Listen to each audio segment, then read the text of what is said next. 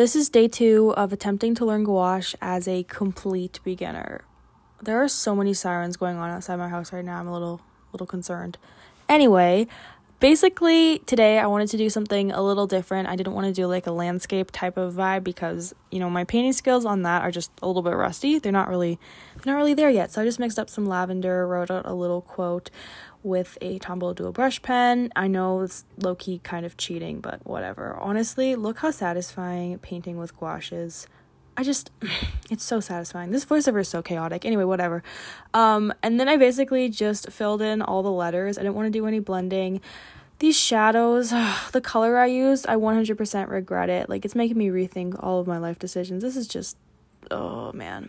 Anyway, added some highlights, some little stars and such. Turned out alright, but 2 out of 10.